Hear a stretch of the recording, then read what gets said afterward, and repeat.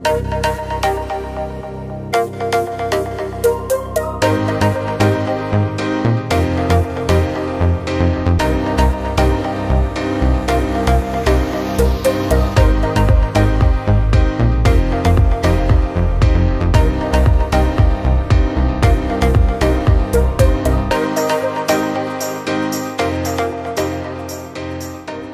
there, my name's Jon Mendez and this is one of our how-to videos with motorboat and yachting.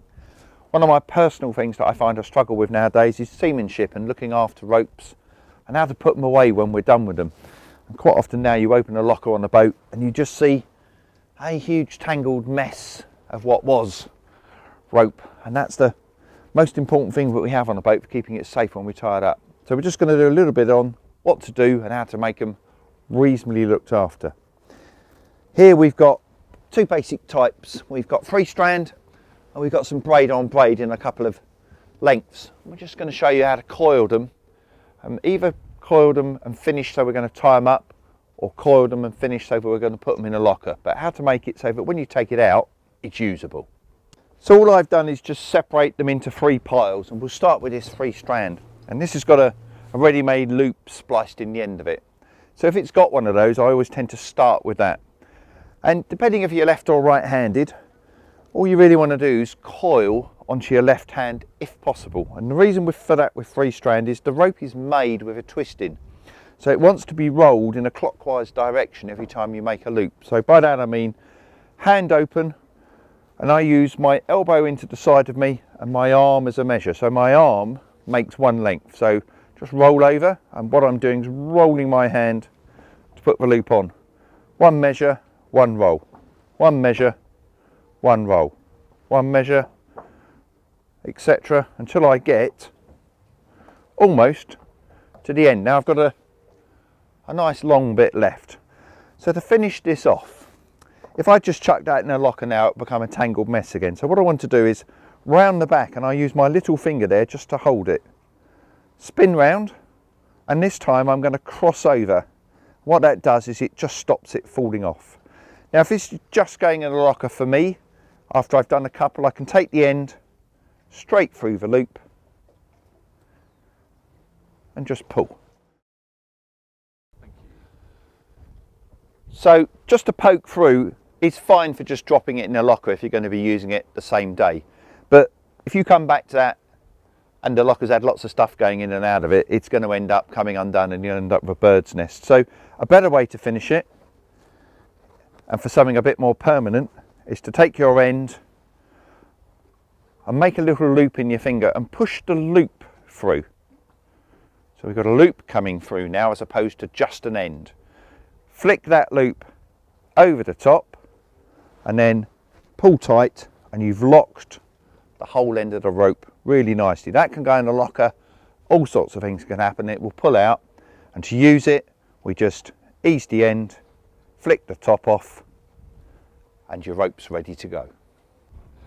Our third option is you might actually want to hang the rope up.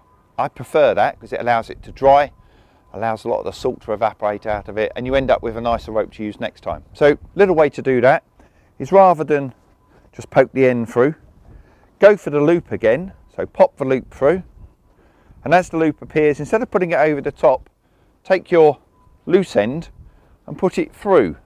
So we end up with that arrangement where it's held nice and tightly, and now we've got enough to tie it up. So over and under, and there she is tied up. This variety here is what's called a braid on braid, and it's brilliant for mooring because it's got a much harder outer and that wears better. So if there's any chafe and that, it's much better than 3-strand. The difficulty is that you can get it in 2 varieties. Sailors buy this for halyards, which mustn't have any stretch in it, and we want the mooring variety which does have stretch, so make sure you talk to your rope man, get the right sort. To coil, it's exactly the same process. The little twist at the top is not quite so important, but in reality just use it in the same technique and you'll get the same effect. Same technique to finish, little twist across, use up any extra twists, and then depending how you're going to stow it, we'll pop the little loop through,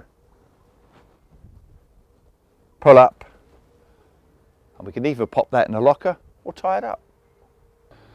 So the coiling techniques work great with ropes that are not too long or not too thick, but when you get to something like this comes off a 60-footer, it all gets a bit heavy.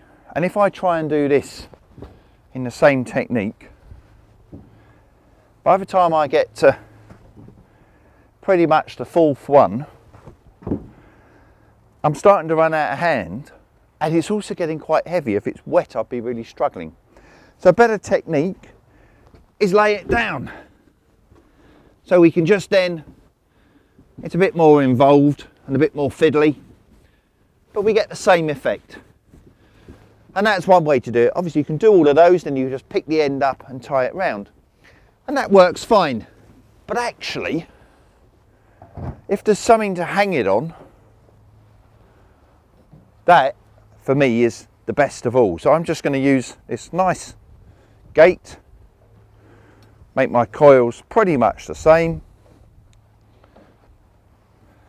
And as you can see, I've got loads of rope. I'll just keep going. I would struggle to hold this in my hand. It's of a size where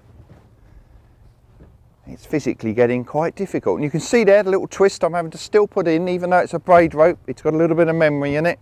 Needs a little bit of tidying as we go. There we go.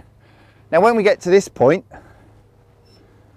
I now need to do exactly the same. I've got to go round the back. So we'll just go round the back there once. At this point, because it's pretty heavy, I'm actually going to pick it up and lay it down onto the deck. And then if I just prop the end up, take my loose end, wiggle it round the back,